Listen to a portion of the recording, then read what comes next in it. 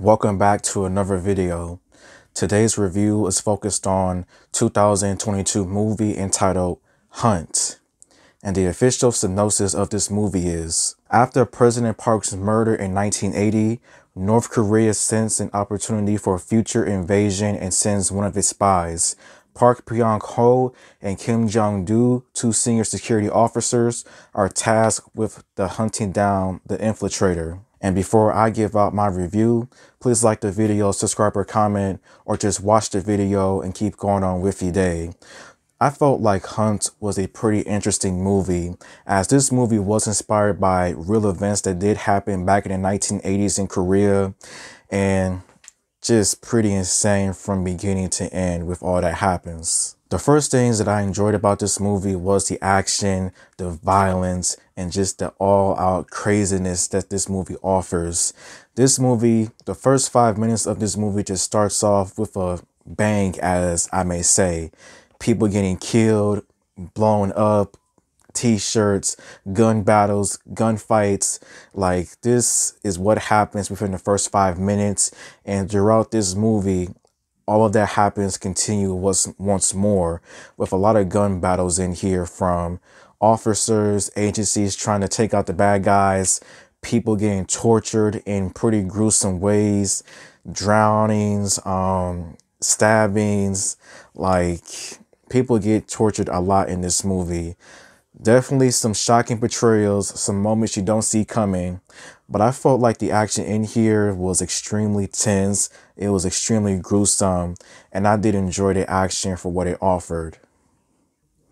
The movie stars Lee Jung-jae as Park Pyong-ho from Squid Games and Jung Woo-sung as Kim Jong-do as the main characters of this movie, as both of these characters work for different agencies, and both of them are basically tasked with trying to find out this North Korean mole and see who it is and bring this person down to the fullest extent. And both of these characters go to extreme measures to figure out who this mole is, and just does a lot of things that would definitely get you killed in real life though too, from kidnapping people, killing people, torturing people. Like, both of these characters do the absolute most to find out who this mole is, and I think both of them gives out a good performance with their characters. Lee Jung-jae, his directorial debut, I think he did a good job with directing this movie and editing as well. The other characters in here were all pretty good, as sometimes it was hard to tell who was the good guys and who was the bad guys, because each of them had their reasons as in why they're doing what they're doing. And I get it. Like, I get it. But yeah, performances though were all pretty good. And like I previously mentioned, I felt that the cinematography was pretty good, as I didn't have an issue with how it looked. I felt like it looked just like a regular movie would, with the craziness.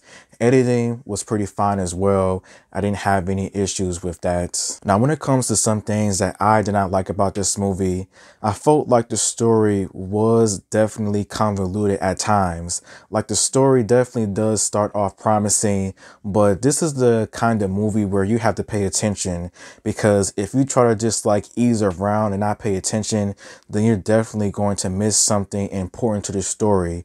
As with the shocking portrayals, the shocking moments in here, like, some parts of this movie definitely felt convoluted at times, and I would definitely have to watch this movie again to get everything that I missed the first time when it comes with this story. Like, the story isn't bad. The story does have some good moments, but I just wish that it wasn't so, didn't have that feeling of just like convoluted and everything else. Another thing that I did not like about this movie was that I think this movie definitely could have been trimmed down by just a little bit, as this movie is over 130 minutes long. I think it could have been cut down to 120, honestly, but it's not that big of an issue in my opinion. But I would say, despite that though, I felt like Hunt was a pretty interesting movie. inspired by real life events that happened back in the 1980s. You just see the gruesomeness of trying to figure out who this mole is. People doing the absolute extremes with that. Good performances by all of the actors. Crazy violence and action from beginning to end. And yeah. And I would say my rating for Hunt would probably be 3.5 stars out of 5. So thank you for watching, and until next time.